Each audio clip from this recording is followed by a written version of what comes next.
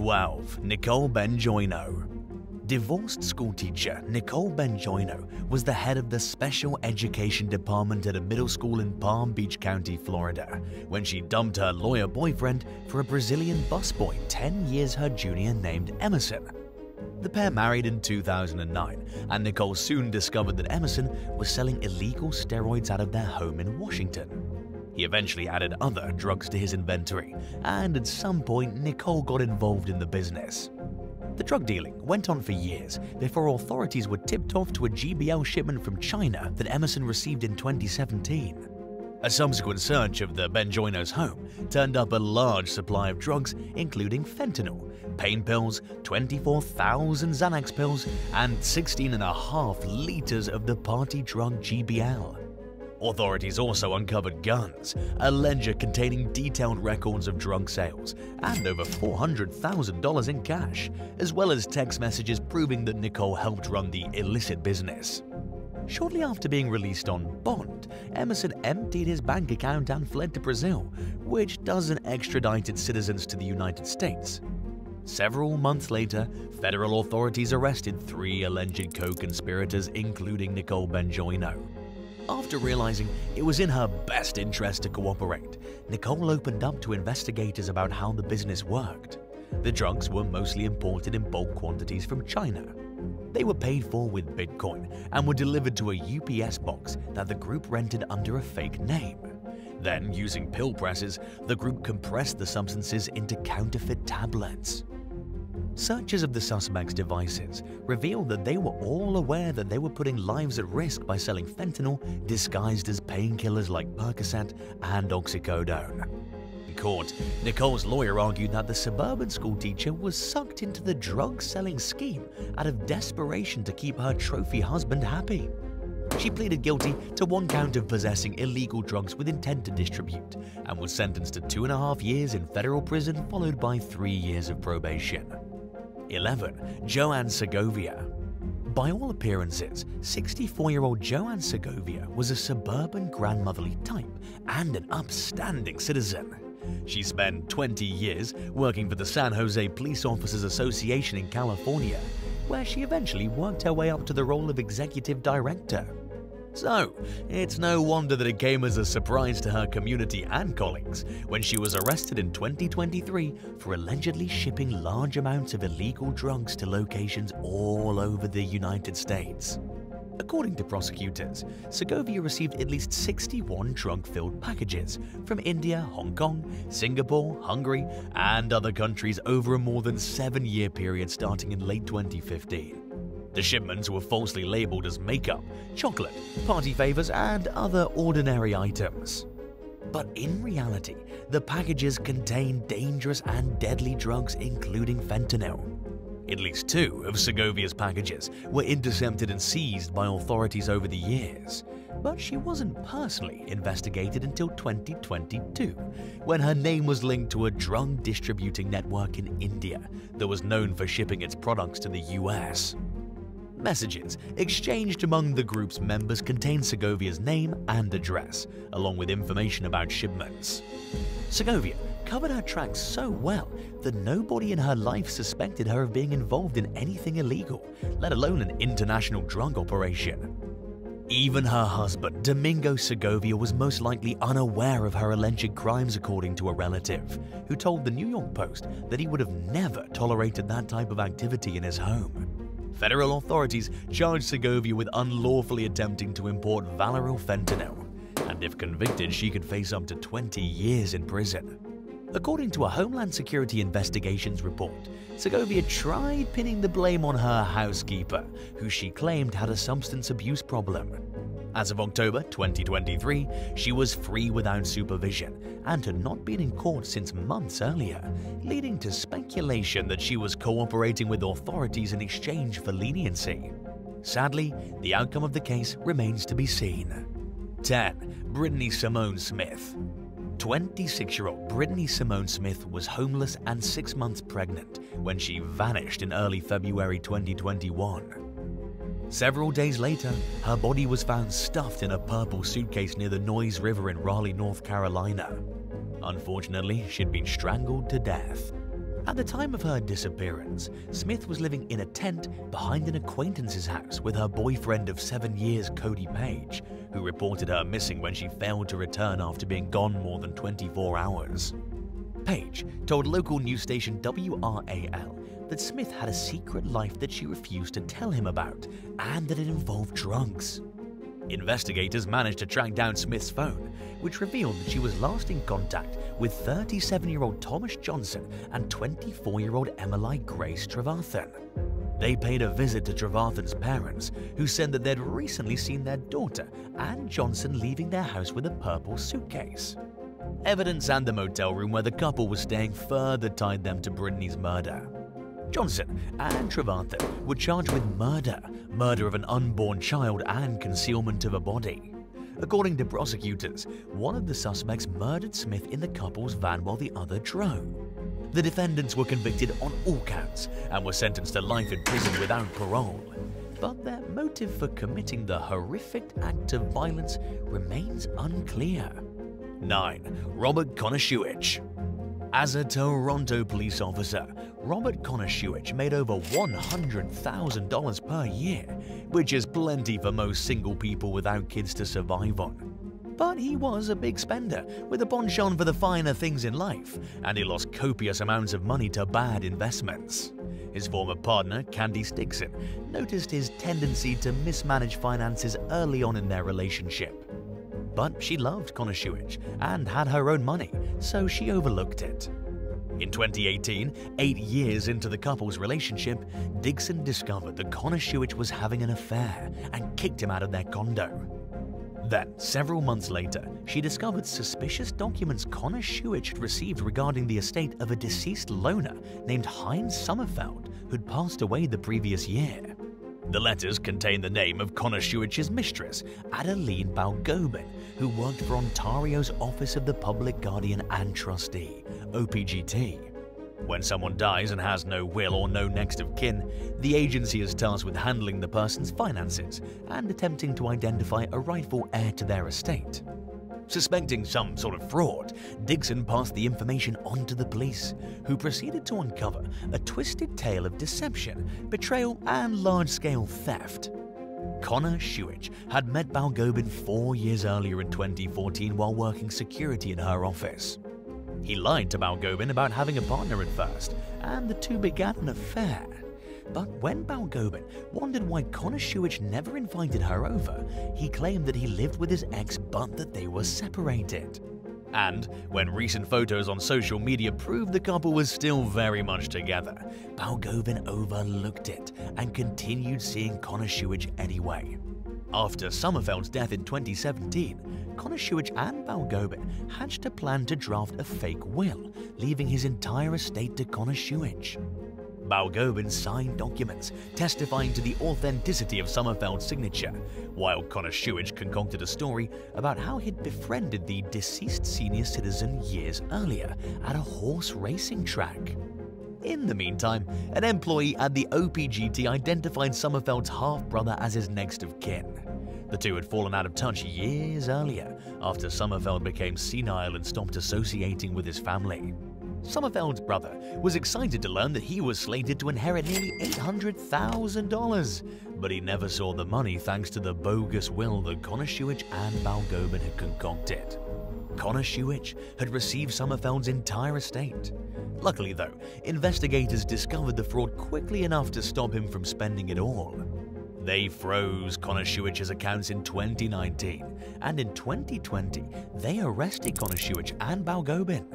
Both suspects were suspended from their jobs pending the outcome of the case. They were found guilty of fraud in 2023 and are each facing up to 9 years in prison. The convicted couple's sentencing hearing was scheduled for October of that same year, but there have been no updates on the outcome of the proceeding.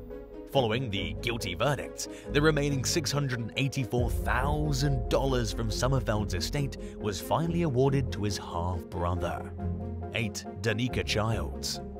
Just days before Christmas in 2011, Danica Childs failed to show up for a planned holiday shopping trip with her mother Diane Zorro in Federal Way, Washington. Nothing had seemed amiss when the two spoke earlier that day, although the teen's mother had tried to call her back several times and the phone went straight to voicemail. Zorro initially thought Danica's phone had died, but now she began to worry that something more sinister was at play.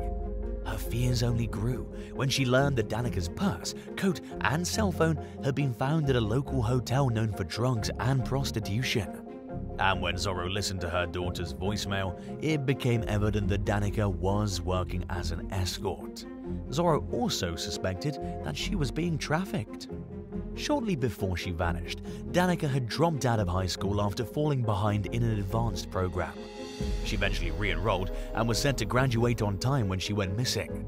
Police initially classified her as a runaway, but Zorro didn't believe that her daughter would abandon her life just as she was getting on track. At the time of her disappearance, Danica was dating a man who her mother believes was her pimp. But Zorro reportedly had to fight tooth and nail to convince law enforcement to examine the case as a possible human trafficking situation. 12 years later, Danica remains missing, leaving her loved ones without the answers they desperately long for. 7. Jeffrey Michaels. In a case that stumped law enforcement for decades to come, a U.S. airman named Jeffrey Michaels vanished from the Minot Air Force Base in North Dakota in July of 1977. He simply failed to report to work one day while on active duty, leaving behind no discernible trace of his fate or whereabouts. The case had been long forgotten when a missing veterans organization posted Michaels' photo to its Facebook page in 2017, 40 years after he disappeared. A few months later, authorities announced that Michaels had been found in Sanford, Florida, where he'd been living under the alias Jeffrey Lance for an unknown number of years. After ditching the military, he'd gotten married, fathered 4 children, and started a construction business, which had registered under his alias in 1998. Also bought a house under the name Jeffrey Lance. According to McClatchy News, Michaels was positively identified by a distinctive scar on his leg. It's unclear whether the Facebook post generated a tip that helped lead to Michaels' whereabouts, if it prompted the Air Force to take a fresh look at the case, or if something else led to him being discovered. The page's administrator, Amelia Pern, told People magazine that many of the missing veterans the page posts about end up being linked to John Doe or Jane Doe cases. She said that she was surprised by the outcome of Michael's case and that she was glad he was alive. The 64-year-old was charged with military desertion and was extradited back to North Dakota on the same day of his arrest. According to the New York Post, the statute of limitations for prosecuting the crime had run out, so he managed to avoid a court-martial for going AWOL. The Post further reported that Michaels was released with an other-than-honorable military discharge, while other news sources claimed that there's no statute of limitations on military desertion and that Michaels would in fact face charges. But it's unclear what became of the case, and Michaels' reasons for deserting the military were never released. 6. Ana Montez. During the 1990s, the FBI began to suspect that there was a Cuban spy working within the highest ranks of the American intelligence community. They spent nearly a decade working to identify a suspect before finally landing on Ana Belén Montez, a senior analyst for the Defense Intelligence Agency. Montez caught the attention of Cuban spy recruiters during the mid-1980s when she was working as a clerk for the U.S. Department of Justice. Despite holding a government job, she was openly critical of America's policies towards Central America. It was the best combination of traits that a recruiter could hope for while scouting for a spy who was willing to betray their own country and had the means to do it. To gain access to classified information, Montez applied for and landed a job with the DIA. From the moment she began her career with the agency, she was a full-fledged spy. Instead of copying or removing documents from her workplace, she memorized the information she wanted to pass on and then typed it up on her personal computer at home. She loaded the documents onto encrypted disks and passed them on to her handler during their clandestine meetings, which were arranged over shortwave radio while speaking in code. In the meantime, Montez worked her way up through the ranks of the DIA, eventually becoming the agency's top Cuban analyst. But she fell under suspicion several times due to the controversial views she'd expressed in the past and because of her behavior on the job. And in 1996, a colleague reported his suspicions that Montez was under Cuban influence. But anytime she was questioned, she denied any wrongdoing, and she even passed a polygraph. Montez's downfall finally came after the colleague who suspected her of being a spy learned in the year 2000 that the FBI was searching for a Cuban mole. He once again shared his suspicions, and this time an investigation was launched. During a covert search of Montez's apartment, FBI agents discovered a laptop filled with years' worth of classified intelligence information. Then, over the next year, they continued to collect evidence and conducted extended surveillance on Montez, hoping to catch her in a face-to-face meeting with her handler. But the need to arrest Montez became urgent shortly after the 9/11 terrorist attacks, when she was assigned to a role that would give her access to sensitive US war plans. To prevent that from happening, authorities made their move and charged her with conspiracy to commit espionage. One of the most shocking aspects of Montez's double life is the fact that she kept it a secret from everyone in her life, including her family members, several of whom worked for the FBI. She also never accepted payment for her spying activities beyond reimbursement for basic costs. Montez provided her services free of charge because she disagreed with US foreign policy, and to this day, she's considered one of the most damaging spies in American history. In 2002, she pleaded guilty as charged and received a 25-year prison sentence. She was released in 2023 and will remain under post-release supervision for 5 years, which includes monitoring of her internet activities. In a statement to BBC News following her release, she announced her plans to live a quiet and private existence.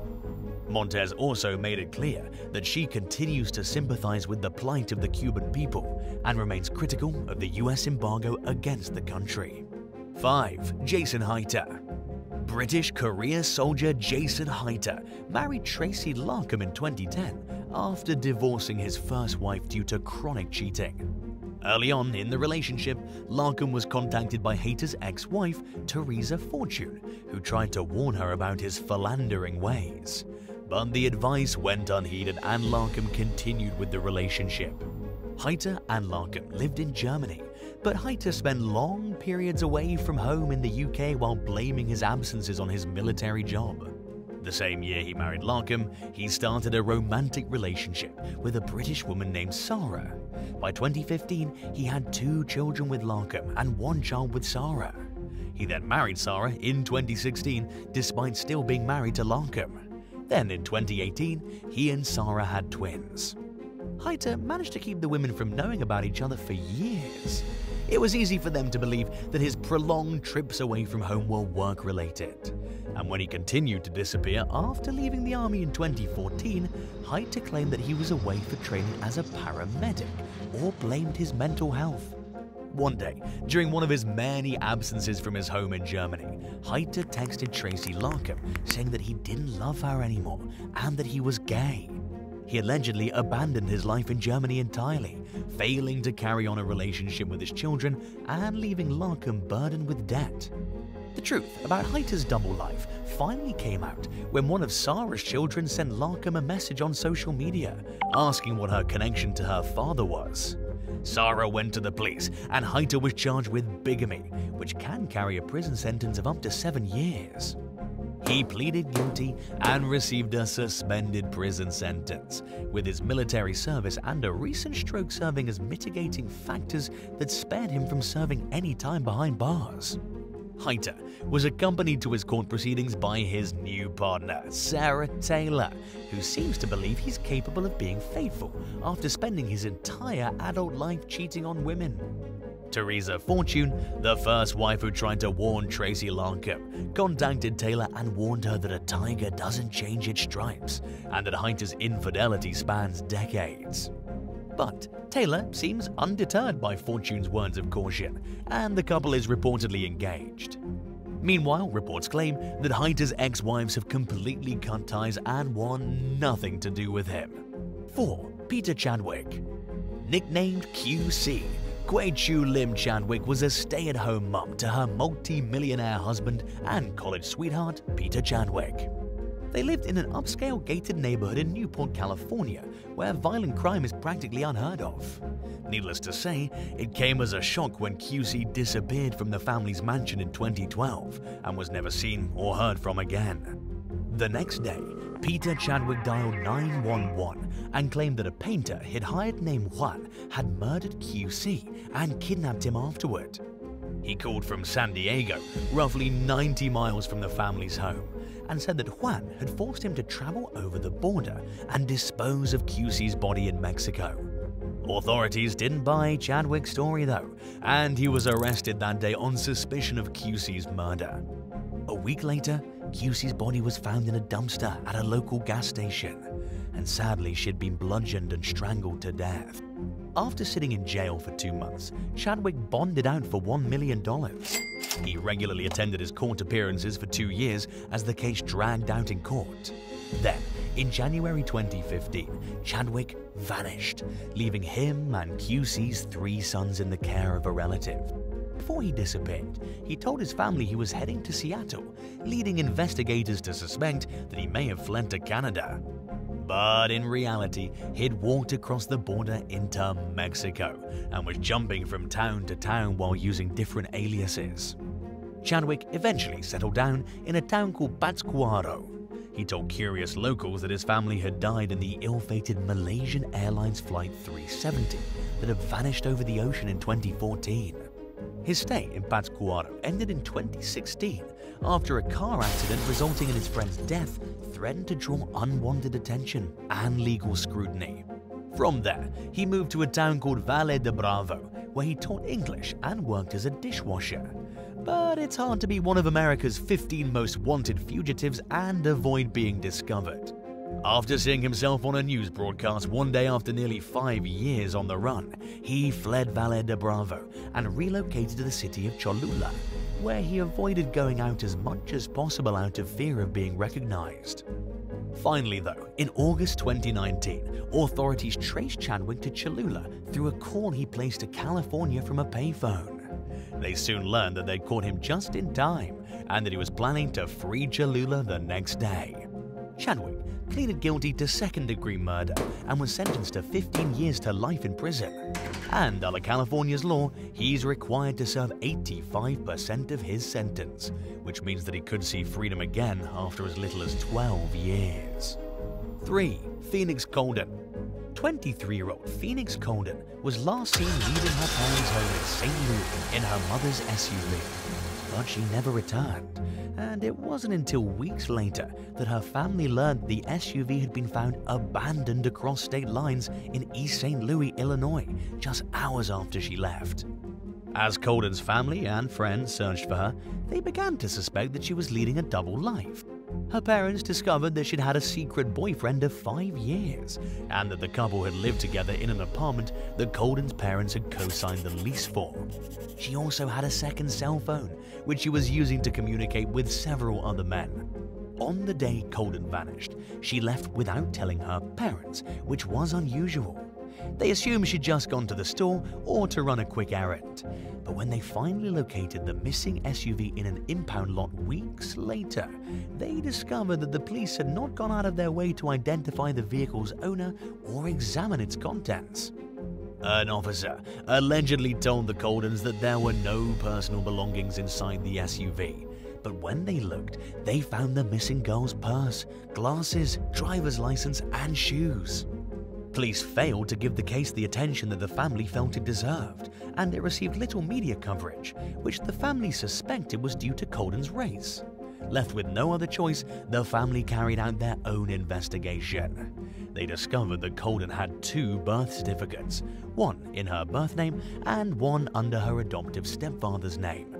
Shortly before she went missing, she posted a video online talking about how she'd been unhappy for as long as she could remember and wanted to start over. In 2014, a friend of Colden claimed that she saw the young woman while boarding a flight from Las Vegas to St. Louis. Kelly Fronhard later told the Oxygen Channel that she called Colden's name and the woman turned and looked at her but kept walking.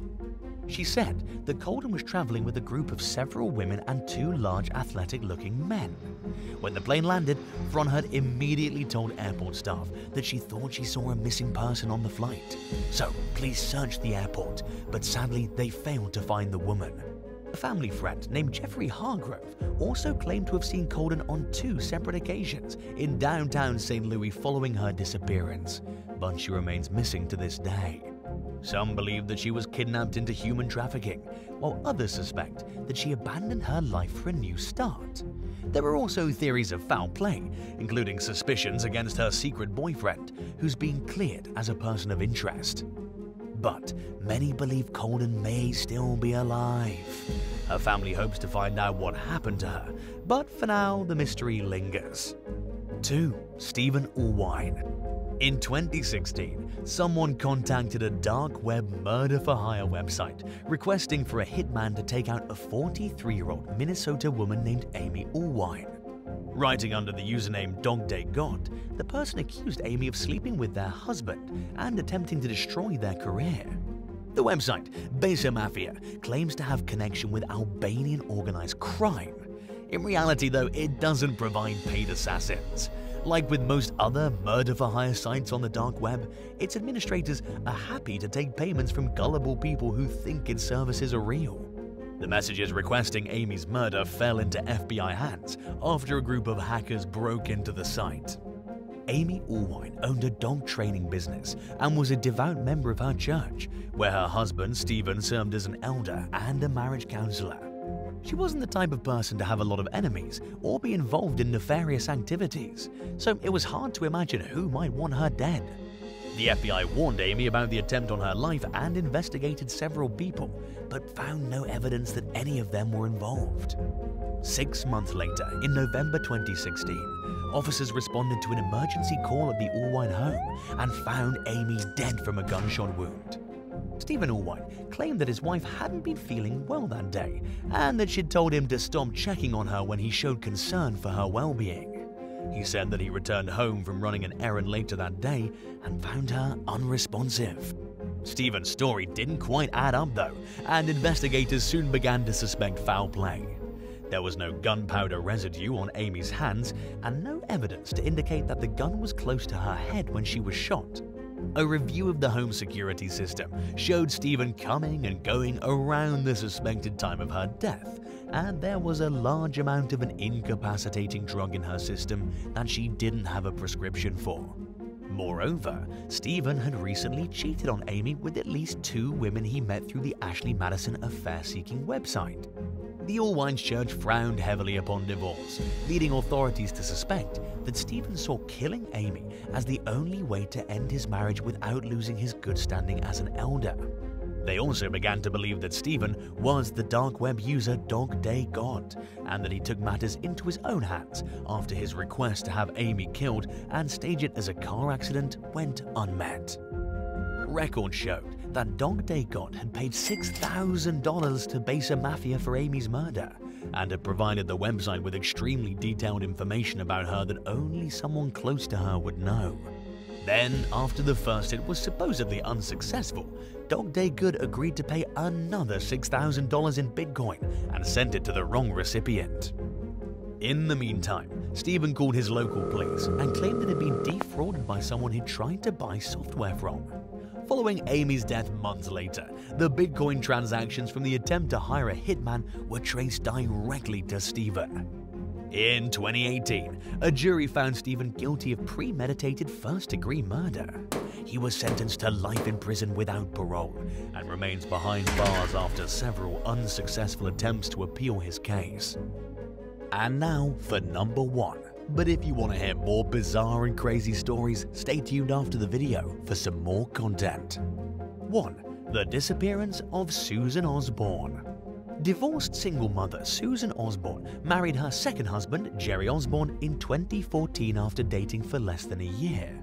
The couple lived in Wetumpka, Alabama, with Susan's teenage son from her previous marriage, and Jerry worked as a 911 dispatcher while Susan was a stay-at-home mom. They appeared to be an average American family with a happy home life, but all that changed after Susan and her son Evan disappeared in 2017. Susan's mum, who lived out of state, hesitated to call the police. Her daughter had always been a private person, and she feared that Susan would get upset and think she was being overbearing if she reported her missing. In the meantime, Susan stopped responding to emails and calls from her best friend Holly Hadfield, who lived in Florida. Neither of the women knew Jerry's phone number or had any other ways to reach him. So when 2 months went by with no word from Susan, her mother finally called the police. Elmore County deputies visited the Osbornes' home, where they found Susan's car parked in the driveway. Jerry told them that Susan had run off with another man. He was deep cleaning the house, which they found suspicious, and he gave them a medical bill for a recent missed appointment as proof that Susan was still alive. But in all honesty, that didn't make any sense. According to police, Jerry had remodeled the house, even though Susan had updated it just months before her disappearance. It also burned and replaced all of the furniture in the home. Jerry was unable to identify the man Susan had supposedly left him for, and investigators found it odd how Holly Hadfield had never heard of another man being in the picture, even though Susan told her everything. Hadfield soon dropped her bombshell on detectives. While there was no other man to speak of, Susan was thinking about leaving Jerry, who'd become extremely controlling. In a series of emails to Hadfield from the months before she vanished, Susan revealed that Jerry monitored her phone communications. It also installed an elaborate home surveillance system, which he allegedly used more for keeping Susan inside the house than keeping potential intruders out. Susan also shared a series of emails that Jerry had allegedly exchanged with another man about meeting for intimacy, along with an escort page from years earlier that featured a photo of a man who resembled Jerry. The ad stated that it was seeking an older, generous gentleman, and Susan claimed that she could tell by the tattoos in the photo that the man was in fact Jerry. She also suspected that her husband had continued to work as a male prostitute throughout their marriage. After making the discoveries, Susan said that she planned to confront Jerry, but then she disappeared. Jerry reportedly remains a person of interest in the case, but with no bodies and a lack of evidence, authorities don't have enough to implicate him in the case. So for now, the investigation remains open. 10. Stanislav Reshetniak. Stanislav Reshetniak is the guy who killed his girlfriend on a live stream after his viewers paid him money to beat her up. In the shocking case of live streaming gone wrong, the YouTuber was sent to prison with a sentence of 6 years for directly causing the poor young girl's death. He was convicted of inflicting grievous bodily harm and sent to a Russian penal colony. Here's how it all unfolded. The victim in this situation was 28-year-old Valentina Gregorieva. She was subjected to a lot of abuse at the hands of Stanislav, especially on camera for people to see. He called his girlfriend a prostitute, said she was smelly, and then proceeded to verbally and physically attack her depending on what his watchers paid him to do. While streaming live, he locked her outside the house almost completely naked in sub-zero temperatures. But this was not the cause of her death. When he finally allowed her back inside, it was clear to everyone watching that she was basically dead. When she really did drop dead, someone online called the emergency services. According to the coroner, the actual cause of death wasn't the cold. It was craniocerebral trauma caused by repeated blows to her face. Even though this guy is obviously a complete monster, his mother told reporters that he is actually very kind and would never hurt a kitten. But obviously she didn't know her son very well, seeing as he literally beat his girlfriend to death in front of a live audience. 9. Virginia News Crew Massacre. It was a Wednesday morning when a Southwestern Virginia television crew were in the middle of a live broadcast. Everything was totally normal as the journalists did their interview. What nobody realized was that a man standing behind them had a gun in his pocket and that he pulled it out and pointed it directly at them. Moments later, Allison Parker and her cameraman Adam Ward were shot to death in cold blood. The viewers at home were absolutely mortified. The police were able to identify the killer as Vester Lee Flanagan II, a former worker at the TV station. He also managed to clip Executive Director Vicki Gardner with the local Chamber of Commerce, but Vicki survived and made a full recovery. Broadcasting yourself killing people on TV is a sure way to get caught. Flanagan knew that he would never get out of the situation as a free man, so he took the coward's way out before the police could catch up to him. After all, his face and the murders were broadcast on television screens all across the country, and it was all over social media. Before he went down, Flanagan claimed his motive was racism from the broadcast network. He was upset because they allegedly bullied him. However, Franklin County Sheriff Bill Overton said Flanagan was just, and I quote, disturbed in some way. 8. Desperate Rooftopper. A desperate rooftopper named Wu Yongning was live streaming a daring stunt in an attempt to make some cash for his wedding and to help pay for his mom's hospital bills. Unfortunately for him, the stunt didn't go over very well. The 26-year-old daredevil climbed 62 stories and clung to the edge of a skyscraper while holding a selfie stick and live streaming. This was in November of 2017, but while he was holding onto the side of the skyscraper, he lost his grip and tumbled all the way down to the street below. His body was later discovered by a window cleaner. So far, the disturbing clip of his death has gathered at least 15 million shares. He was lowering himself over the edge of the building to do pull-ups when he fell, as he couldn't lift himself to actually do the pull-up. And to make the story even more tragic, his plan was to propose to his girlfriend the day after the stunt. He figured that because it was so daring, he would make a ton of money and tips from his online viewers.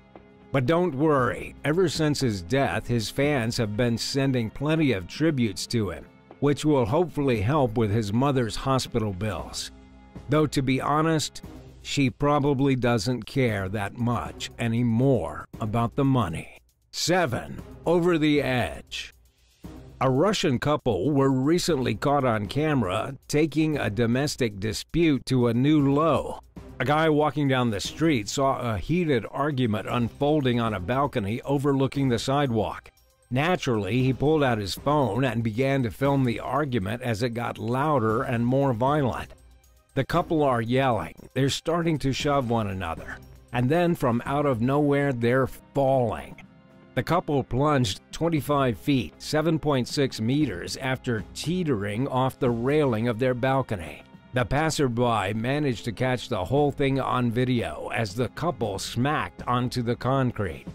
The bizarre fight happened in St. Petersburg, and both Olga Volkova and Yevgeny Karlijin suffered broken limbs from their fall. Apparently, the railing couldn't sustain their weight as they struggled together against it.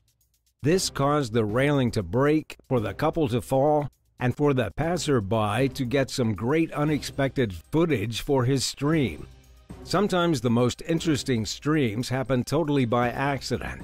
Hopefully next time, the disastrous couple will keep their arguing inside, out of the view of the public, and away from any dangerous ledges.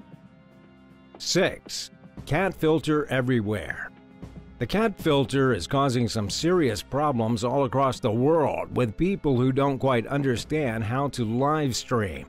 One of the most hilarious examples just happened a few weeks ago when the Canadian police had to apologize for technical difficulties that resulted in an absolutely bizarre news conference.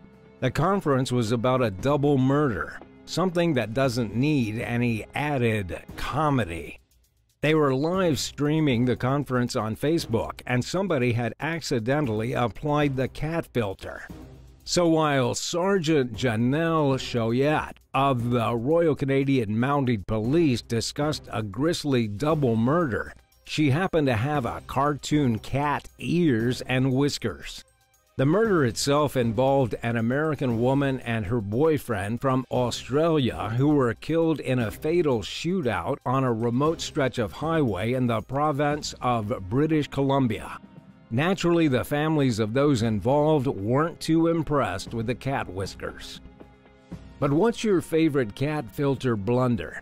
Let us know in the comments, and don't forget to give this video a thumbs up and subscribe if you haven't already. 5. The Cleveland Killer. Back in April of 2017, there was a nationwide manhunt for a man who shot somebody to death while filming the murder on Facebook Live. The suspect was Steve Stevens, who said in a disturbing follow-up video to the murder that he had already killed 13 people and was in the middle of a killing spree. He said he would murder many more. The poor victim was Robert Godwin, 74 years old. Robert was walking home from having Easter lunch on a peaceful Sunday afternoon when Steve targeted him at random and streamed it all live as he shot the man to death. What really disturbed people at the time, unsurprisingly, wasn't actually the death of the old man, but the fact that Facebook allowed the video to stay on its site for hours. Millions of people watched the brutal killing before Facebook finally realized what was happening and took the video down. The first complaint apparently came in 2 hours after, but it was even longer before the video was removed. It was also quite a while before the police figured out what was going on and issued a photograph of Steve Stevens and put out an arrest warrant. The manhunt did eventually catch Steve after he was spotted in Pennsylvania. Out of all the places he could have gone, he drove his car into a McDonald's drive-thru, where somebody recognized him and called the cops. 4. Cooking show catastrophe. In Thailand, an internet celebrity had the worst live-stream cooking show in history. She didn't mess up the recipe or accidentally cook herself in a giant bowl of soup. Instead, she simply fell to the ground and died while cooking for her online fans. Those who were watching her live stream were positively shocked. The celebrity Pai Peng was just getting started with her daily video. She had her pink apron on. She was all set to show her viewers how to cook some yummy food, and she was smiling and seemed totally happy. But then, totally out of nowhere, she slipped and fell forward, hit the floor, and died. Nobody knew what happened at the time of the string. Peng's husband rushed to her rescue and turned off the camera. It wasn't until much later that one of Peng's relatives logged onto her account and revealed the disturbing news of her death. An autopsy revealed that she had suffered heart failure from the sudden onset of heart disease. Nobody even knew that she was sick, as she had never been diagnosed with any kind of disease. It must have come on fast, been subtle enough that she never realized she was sick, and then that was it. Before she could even complete her cooking show, her heart gave out in front of her terrified fans. 3. Machete-wielding robbers. In the United Kingdom, a high-speed chase was filmed from the perspectives of a trio of machete-wielding robbers as they tried to get away from the police. This unbelievable group actually streamed themselves live in the car as they tried to escape the authorities. It happened in Kent after the 3 men robbed a guy at knife point. Well, more like at machete point, which is arguably worse. The robbers were Ifeong Nisa, Salah Ibrahim, and Shamil Ibrahim. One of the men pulled out the machete and told the victim to give him everything he had. The victim tried to run but was chased down, knocked to the ground, and then forced to hand over the huge amount of cash he had on him. It was about $20 American. Once they got the measly $20, they got into their car and sped away, but not before turning on the live stream. The car chase itself was incredibly dangerous. The trio sped through red lights, they drove directly toward oncoming vehicles, and they even went the wrong way through a roundabout. But despite their brave driving moves, the officers were able to stop the car before anybody got hurt. All 3 suspects were dragged out of the vehicle and arrested. All 3 were sentenced to spend several years in prison, between 2 and 4 years each. 2. Live stream vigilantes. In New York City, you can now make $200 a day as a live streaming vigilante. Let me explain how it works. If you rush to the scene of a murder, a fire, or even a traffic accident, and you pull out your phone when you get there and start filming, you could make a nice cash payday. At least that's the pitch from a new controversial Neighborhood Watch application. The developers of this app are sneakily hiring everyday New Yorkers to live stream crimes. The app is called Citizen, and it was created in an effort to encourage ordinary citizens to be more involved with public emergencies. So far, this bizarre live streaming app has raised at least $133 million, with many of their backers coming from Silicon Valley. The app is promising to give real-time safety alerts to people where they live and where they work. If you happen to be in the right place at the right time and you film something awful happening, you can live stream that video and get the cash. It's a weird way to turn everybody in New York City with a phone into a vigilante. One of the users, a guy who goes by the name Chris, spends his days bicycling around the Bronx while chasing emergencies. So far, he has streamed 1,600 crimes and accidents, earning himself quite a bit of cash. 1. Too young to joyride. A mom in Connecticut has gotten into some serious trouble after police caught her letting her 10-year-old son drive her car on public roads. How did she get caught? You guessed it. She streamed the bizarre event live on Facebook. Lisa Nussbaum, 38, from the town of Monroe, put her little kid behind the wheel of the car and then streamed it for all her friends to watch because she thought it was absolutely adorable. But it wasn't that adorable. The 10-year-old kid was hardly big enough to reach the pedals, he definitely didn't know how to drive, and he could have easily driven through a stop sign or run somebody over on the sidewalk. Don't worry, the mother did not get away with it. Lisa was charged with risk of injury and impairing morals of a minor. She wasn't sent to jail, but was instead released with a promise to appear and will probably just get a slap on the wrist. The moral of the story is that if you're going to let an infant drive your car, maybe don't stream it for the whole world to watch. Or then again, maybe don't do it at all.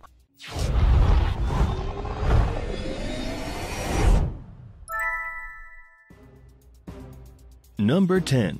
Shot down at Walmart.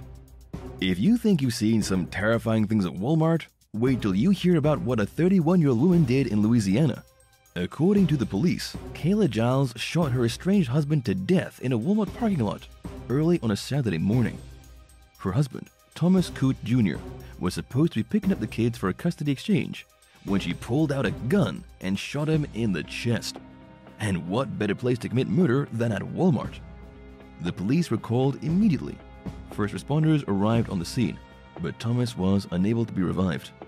The bullet punctured his chest and ripped his insides apart, and he bled to death. To make matters even more disturbing, all 3 of their children were present during the incident. This guy's wife shot him dead in front of their own kids. It's really the kids that lost in this situation, as all 3 had to be taken to the local police headquarters and then handed over to the Louisiana Department of Children and Family Services. Sadly, we don't know the motive for the killing. We do know that Thomas had previously filed a police complaint about his wife being dangerously violent. He had also tried to file a motion to prevent her from having custody of the kids. This is one of those rare cases where the mother probably should have had her kids taken away and full custody being given to the father. Now the mother is in jail and the father is dead. Number 9. A bad birthday. Penelope Jackson stabbed her husband 3 times on her birthday. It was almost like a long-awaited present that she got for herself. Her husband, David Jackson, was stabbed across the chest in the bedroom. He tried to flee, and then his wife stabbed him twice more in the kitchen while he was on the phone with the police. He had managed to ring the cops, who then listened as he screamed, and his wife plunged a knife into him over and over. As the police operator was still on the line listening to a literal murder, Penelope grabbed the phone and said, "He's in the kitchen, bleeding to death with any luck." Penelope then refused to give her husband any emergency aid and allowed him to bleed to death. When the police operator asked how many times she stabbed her husband, she said that she did it once. Then she said that her husband told her there was no way she'd stab him again, so she stabbed him twice more. During the court proceedings that followed, seeing as Penelope Jackson was undoubtedly guilty, Judge Martin Picton said that she did not show even a little bit of remorse for the attack. She was found guilty of murder. There wasn't really any debating what happened. Number 8. We can't all be perfect. A woman who got caught plotting her husband's murder has said in her defense, "We're not all perfect." She also said that the murder plot was a complete mistake, but there's nothing she can do about it now. Jamie Grachek already went through with having her husband killed and is currently locked up behind bars. The murder happened back in March of 2013 in Ohio. When authorities arrived on the scene of a reported shooting, they discovered John Grachek dying in his front yard, hit by bullets in his chest and thigh.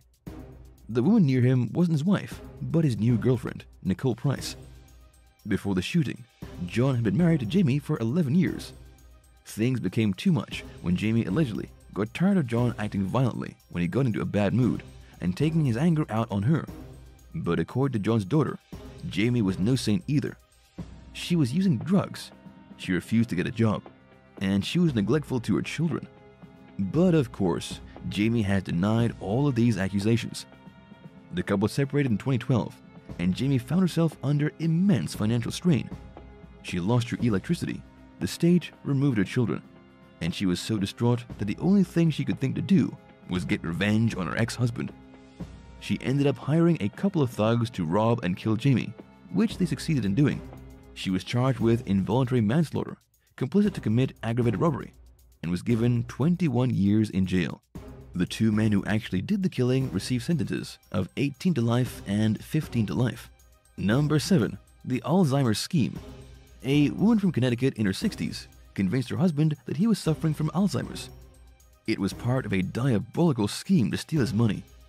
The scheme went on for about 20 years, according to New Haven police. The bad wife in this scenario is Donna Marino.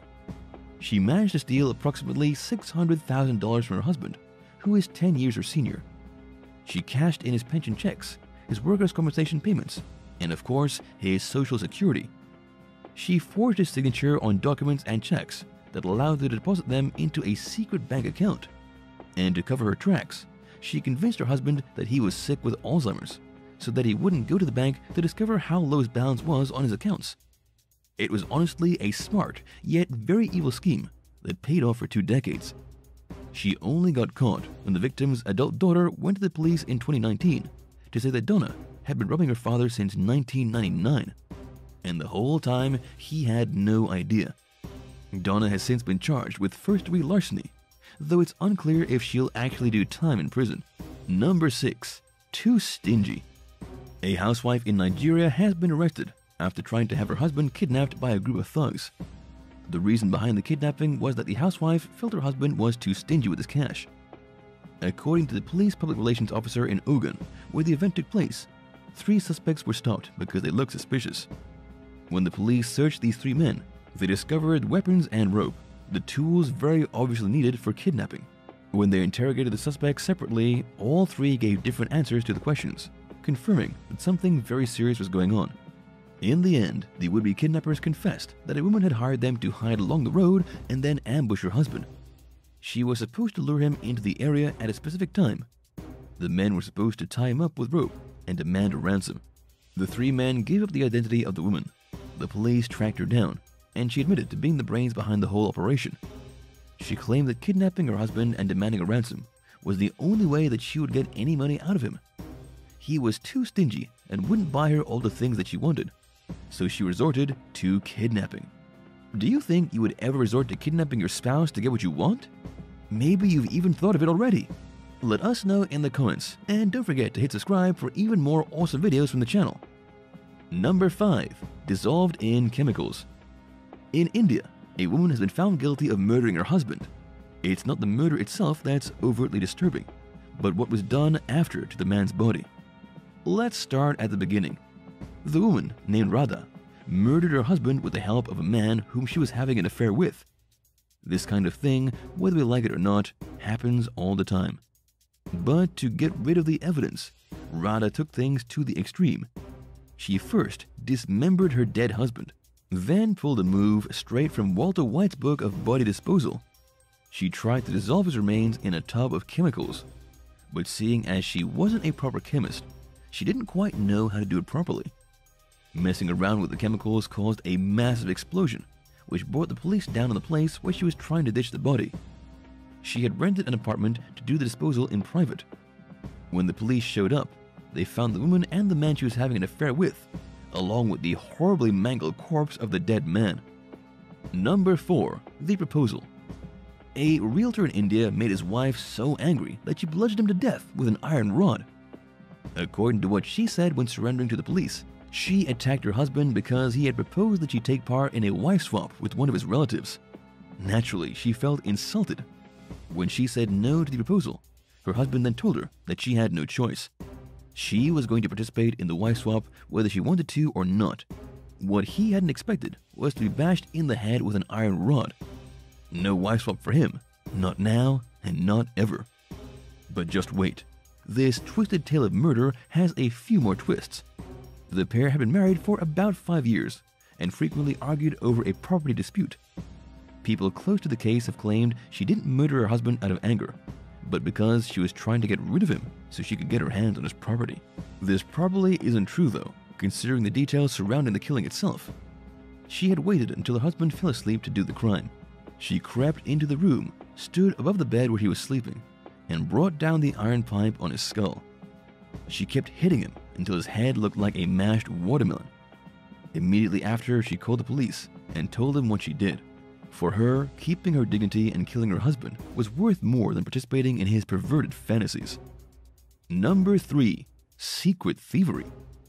A woman has been sentenced to serve 18 months in prison after getting caught stealing over $900,000 from her husband and her husband's family. The man hasn't revealed his identity, as this is probably pretty embarrassing for him, but he has given reporters all the juicy details about his wife and the case. He says she was extremely organized and great at setting up things like appointments and coordinating support for his elderly mother. He naturally trusted his wife, and so it seemed like a good idea for her to keep track of his parents' finances as they got older. The problem was that instead of looking after their finances, she was stealing it. It became a massive issue when his mother realized something was wrong with her bank accounts. She discovered credit cards in her name that shouldn't have existed. And when the husband confronted his wife about the accusations, she ran out of the house like a common thief and never went back.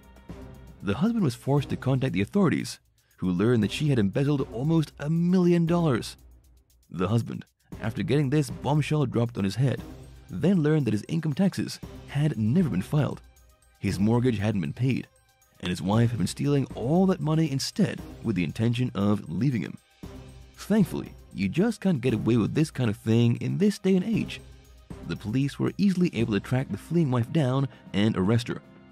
All the money she embezzled was taken away, and she was sent to jail for 1.5 years on charges of fraud. Number 2. A deadly rumor. The woman who killed her husband with boiling water has been sentenced to life in prison. Her name is Karina Smith from England, and she killed her husband after hearing a rumor about him that she thought was true. It was July 14, 2020.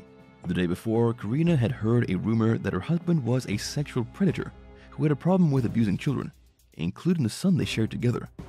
She was distressed beyond belief about the rumor, especially since their son had died way back in 2007. She began thinking that her husband had something to do with their child's death. She was so mad that she filled a bucket with boiling water and bags of sugar. As her husband lay in bed, she poured the boiling sugar water onto his arms and torso, and then ran away to a neighbor's house and called the police. When the police arrived, they found her husband Craig Baines in serious distress. The skin of his torso and arms was already peeling off, as the boiling sugar water, basically 300-degree syrup, stripped away his flesh. He went to the hospital, was marked in stable condition for 2 weeks, but ultimately passed away. Because of the cruel, painful, and barbaric way that Karina killed her husband, she was charged with murder and given life. Only after 12 years of prison will she be eligible for parole. As for that rumor she heard, nobody has any idea if it's true. Now that Craig Baines is dead, it's hard for the police to prove any allegations against him. We'll never know if he really was a pervert or if he got burned for no reason. Number 1. Fake kidnapping.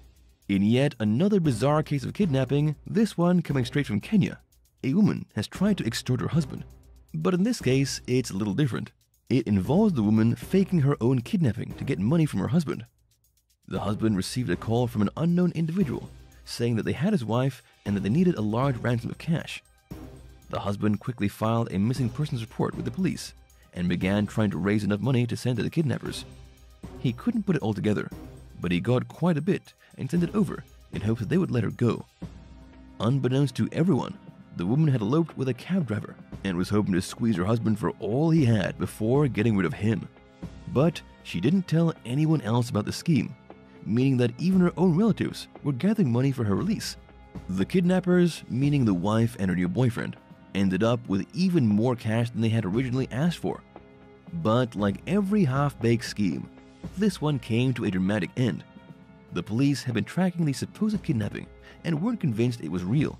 They tracked the woman down and discovered her with a new boyfriend and all the cash they'd stolen from the duped husband and the woman's family. Suffice to say, she didn't get to keep any of the money.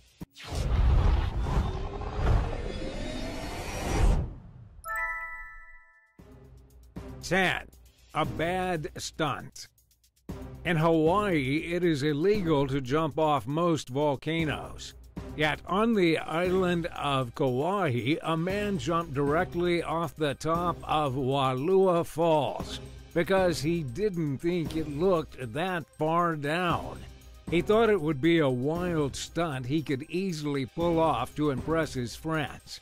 In reality, the falls is much taller than it looks, at 200 feet, and the guy nearly died. His name is Shiloh Cheyenne. He had moved to Hawaii from California just about 2 years before the incident. Before he moved back to California, his local friends took him to Wailua Falls as part of his going-away celebration. When they got to the waterfall itself, Shiloh and his friends could see that the area was clearly fenced off. There were signs everywhere warning people to stay away from the edge. All the same, Shiloh said he was compelled to break the rules and jump off the edge. His friends even filmed his flight down, including the painful smack when he hit the water below. Ouch! According to what Shiloh said, he pointed his feet so that he didn't do a belly flop.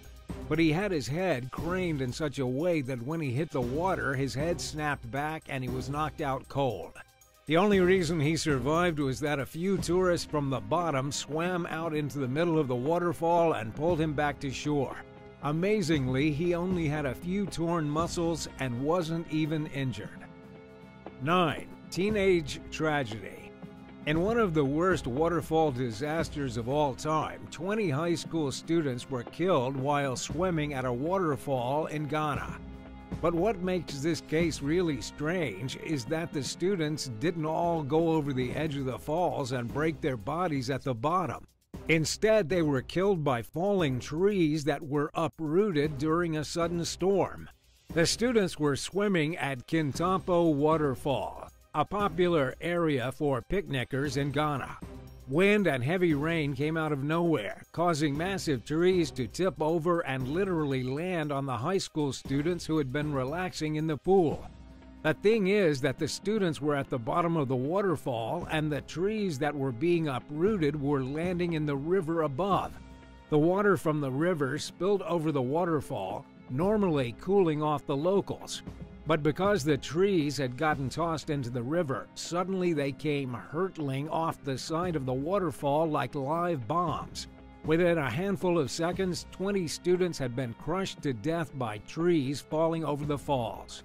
According to the head teacher and one of the witnesses of this terrifying tragedy, the students had actually gotten trapped by a wall of trees before they could ever escape. A few trees came down, the students realized what was happening and tried to get away, but so many trees were falling that it created a barricade.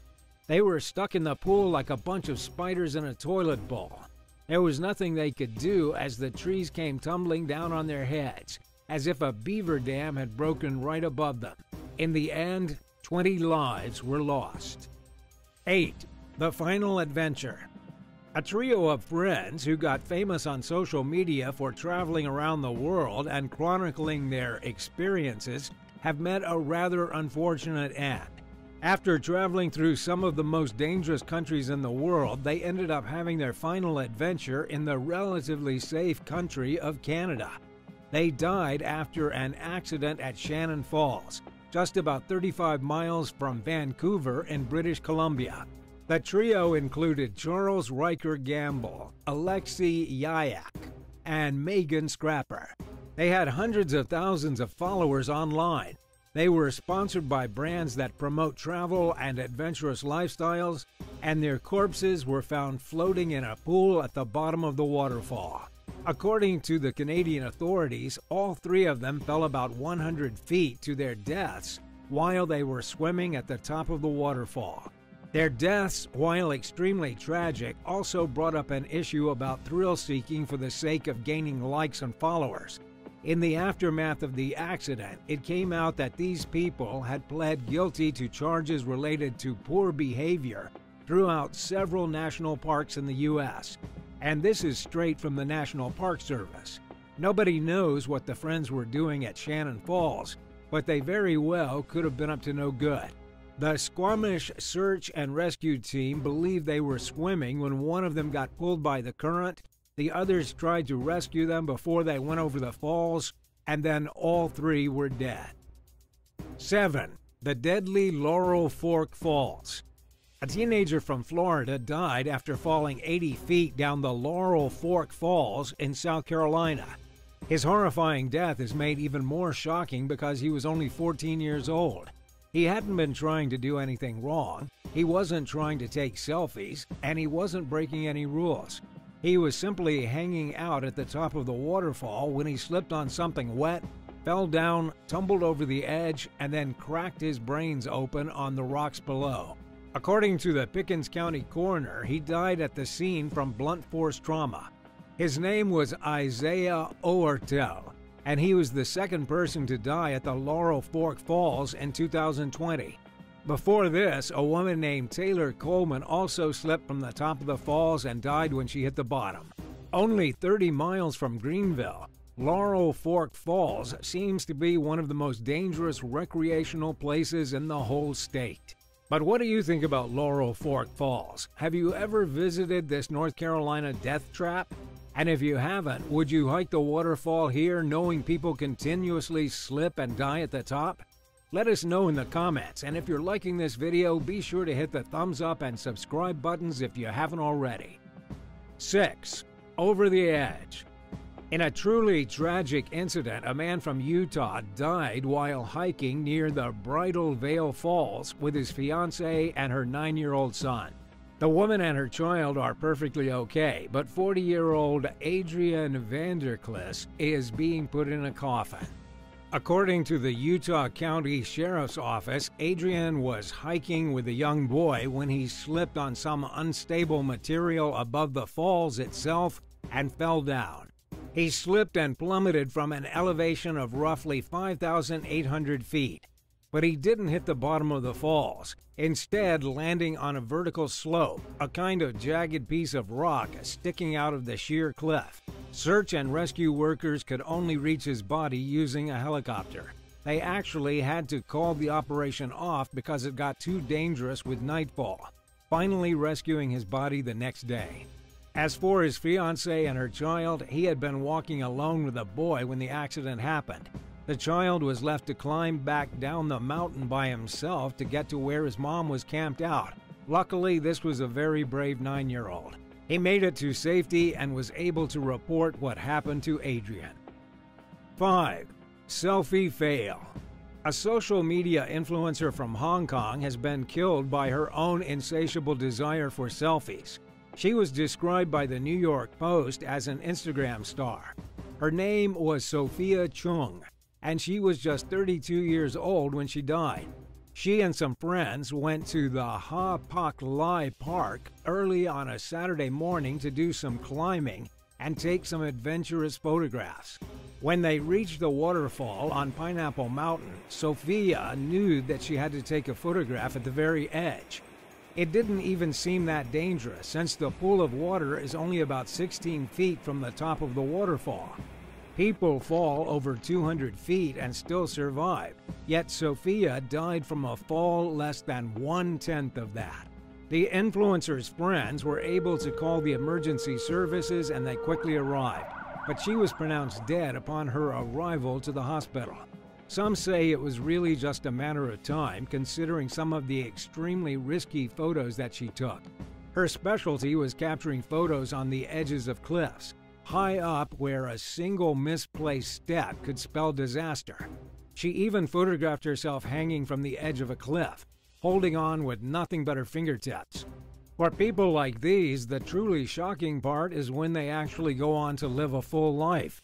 You can't just stand on the edge forever without ever expecting to fall off. 4. A quick slip. At a California waterfall, a mother slipped and had an accident. It happened at Lake Tahoe when Stephanie Williams was hiking with her girlfriend at Eagle Falls. This is close to Emerald Bay. Everything was fine until Stephanie lost her footing and tumbled over sideways. At the time of her fall, she was a mother to 2 teenage boys, 12 and 14. She was the core of her entire family, according to what her brother told ABC News. Her whole family is now in disarray with her loss. Her brother also told authorities that she wasn't trying to take a selfie at the time of her death. It was just a weird accident that could have happened to anyone. Still, the authorities at Lake Tahoe are warning people about getting too close to the edge of their waterfalls. Even if it doesn't seem dangerous, one loose rock can spell disaster. If you're too close to the edge when you trip, that's the end of your life. Eagle Falls is only about 80 feet high, but that's still high enough to kill. Stephanie hit the ground like a doll made from thin twigs and broke so bad there was nothing the doctors could do to save her. 3. A haunting photo. At Victoria Falls in Zimbabwe, Roy George Renashi Dekenye was taking photos of his family. They were all taking photos together from the very edge of the falls. Sadly, when it was Roy's turn to take a picture, he stepped a little too close to the edge and fell right over. A woman screamed. There was abrupt panic, and Roy was gone. The only thing that remained of Roy was a terrifying photo from the very second right before he fell 350 feet to his doom. He got the picture he wanted, standing on the rocks at the biggest waterfall in the world in nothing but a pair of sandals.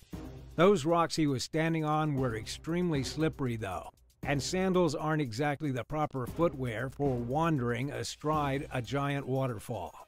According to rescuers with the Zimbabwe National Parks and Wildlife Authority, it was too misty and raining too much for them to search for Roy right away. They had to put off the rescue attempt for a little while, until the weather was better. When they finally did go looking for him, they found various parts of Roy scattered at the bottom of the gorge, wedged between rocks. It looked as if when he fell, his limbs got trapped on the rocks and tore away from the rest of his body. He was in such terrible shape that they couldn't even positively identify him, though they are certain that it was Roy whose body they found. 2. Hugged to death. Yosemite National Park is one of the most beautiful yet terrifying parks in all of the United States of America, especially considering how many people die in climbing accidents. But climbing isn't the only cause of death here. Not so long ago, Hormiz David, Nikos Yakum, and Ramina Badal fell from the top of Vernal Fall and died. According to the eyewitnesses who watched the victims go over the edge, 2 of them were holding on to each other in a final bear hug as they fell 317 feet to their deaths. How did 3 people manage to fall over at the same time? According to those same eyewitnesses, the three of them entered the water above the falls, located not more than 25 feet from its precipice. The witnesses were screaming, yelling at them to get out of the water, but it seemed like they just didn't quite understand. They had been seen earlier climbing over the barricade to take pictures at the edge of the waterfall. The witnesses had screamed at them to go back to the safe side of the barricade, which they did. But shortly later, they hopped over the barricade again and made their way to a rock in the middle of the river to take photographs. The woman in the group slipped, her friend reached for her, his friend reached for him, and all three ended up in the water, being swept over the edge of the falls. 1. The survivor. In Tennessee, a local woman named Kim Hembry miraculously survived a terrifying tumble down the face of a waterfall. She was enjoying a leisurely bicycle ride with her husband down a trail famous for its waterfalls. And like almost every other person we talked about today, she stopped to take a picture at the top of one of the waterfalls. At the time, it was dry. There wasn't even any water flowing down it. She started to take pictures while her husband tried to get her away from the edge. He felt that something could go wrong at any second. But sadly for her, she didn't listen and something did go wrong. Kim slipped off the edge and fell somewhere between 35 and 40 feet. Her husband shrieked, immediately called for help, and then made his way down the waterfall to where his wife laid, seemingly dead. But Kim wasn't dead. She was horribly injured, but still alive. She had a gash across her face, her right ankle was broken, her right leg was shattered, and her L5 vertebrae was fractured. In the end, she had to get a bone graft from the top of her leg to reconstruct a bone in her ankle. Plus, her nose had smashed all the way through her skull because she hit a fallen tree at the bottom of the waterfall. The swelling in her face was so bad because of this that doctors feared performing surgery would cause an infection that could spread to her brain. She did survive in the end, and although she isn't terribly disfigured, she'll have some pretty rough scars for the rest of her life.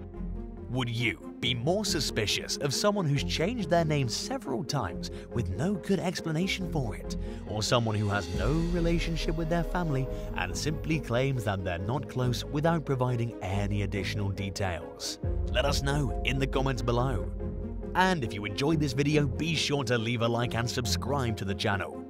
Thank you so much for watching, and we'll see you in the next one. Bye!